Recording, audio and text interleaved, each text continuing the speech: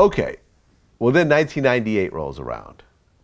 Orlando Anderson is, I guess, at a store across the street from a gas station. He was at Mom's Burger, a famous little burger spot in Compton that was directly across the street from this car wash. Right. And right behind the car wash was the Compton High School right there. That was the area. Right. So he's sitting there at this burger spot, and he sees some guys that owed him some money or owed Keefe some money. Owed Keefe some money or something, you know, on a dope deal. Some guys from Corner Pocket. Right. With Crips. He goes and confronts them. And he left from him after he saw him. And he went and got Michael Duro, Lil Al. Okay. Who was in the area over his grandma. But he brought Lil Al back. Actually, Lil Al was driving. Brought him back to the hamburger because he told him about these cats. And that's when they pulled to the side of the gas station and opened up on these 2 or 3 guys from Corner Pocket that was getting their car washed. But they were armed also. So when Orlando got to the side and he started confronting them and started shooting, they shot back. And that's when we had this interchange. Right. So this huge shootout happens between 5 people, I guess? At least. At least 5 at least people. Because 2 were killed, and then Orlando, you know, so 3 people were killed. It was a triple homicide. Okay. So Tim Brennan, a.k.a. Blondie, and Ladd, who I've interviewed before, actually showed up at the scene. Yeah, they were right behind me. Okay. And then you showed up to the scene. I showed up first. You showed up first? Yes. Okay, got it. So you show up to the scene and you see just a bloodbath in front of you. No. Let me show you where I got involved. Okay. I was on the rear lot of the police department, which is nothing but a couple of blocks away from where all this happened. I was on the rear lot talking to Blondie and a couple of them. We heard the shots. Wow. We heard shots because it was that close. Where he got killed was probably 6 blocks from the police station in Compton. It was right next to Compton High. There's this car wash right there. We were in the back lot of our station, and we just heard a barrage of probably 30 shots go off, and right just south of us. So we're all jumping out of our car heading that way anyway. I jumped in my car. They jumped in their car. But as we did, the dispatcher started dispatching units to roll to 2 gunshot victims. They said 2 at the time. A couple of gunshot victims at the corner at the car wash. So that's Willowbrook, where we come out of the lot. I started going toward Alondra at the car wash.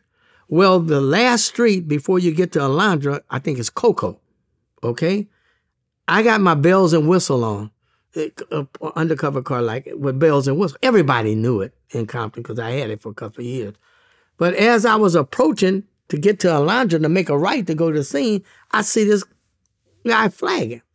And subsequently, he told me why. It was Lil Al, Michael Duro, who was flagging me down because he knew it was me, and Orlando was in the passenger seat shot. Orlando's grandmother had passed away the night before, and apparently he had been drinking all night with one of his best friends, Michael Duro, and they went over to a place called Mom's Burgers across the street from the car wash to get something to eat. Well, he sees a guy that owes, from another gang in Compton, a Crips set in Compton, that owes his uncle and his friend DeAndre, I forgot if it was $5 grand, 10 grand, somewhere in there, about $5 grand, over some cocaine. Yeah.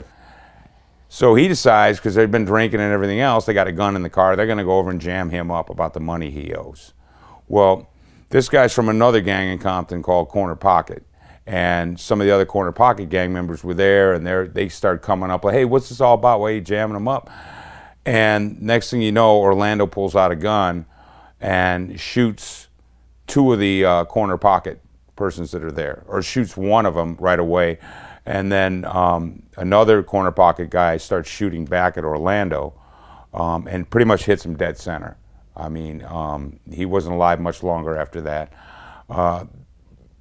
His partner that was in the car with Orlando took the gun and then started shooting back and ended up shooting another Corner Pocket guy that shot Orlando. They went around the corner, crashed the car, and we were pulling up there when Orlando was being pulled out of the car. So he had parked. Now, why, when he took off, he was heading to Willowbrook? I don't know if he was going to the hood or what, because I would have thought would have turned around and started heading to Martin Luther King Hospital. But anyway, I jump out. I knew it was Al. Been knowing him since he was a baby. And he's saying, Reggie, you know, they shot Lane. He said, they shot Lando. So I knew I had gunshot victims over there 2 blocks. Knowing them, I knew they were involved. So I automatically, just right quickly hooked Duro up, kept him in my arm, you know, and walked him around to the door where Lando was hanging out. I then set him down and looked at Orlando, and in my opinion, I thought he was dead, really, in my opinion. But I didn't take no pulse or deal. Paramedics were rolling. So I made it set Michael down and told him, I'll be to the station to talk to you. We're going to take care of him. I'm going to the scene. There's a gunshot victim around there. He said, okay, Red. Okay, he didn't say anything. He just said, I ain't talking to nobody but you.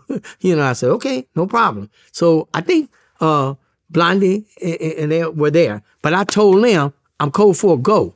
I needed them at the scene. But 2 of my other guys stayed there with me, Richardson and them. And so subsequently, the paramedics came and they took him to the hospital, Orlando, and he was pronounced.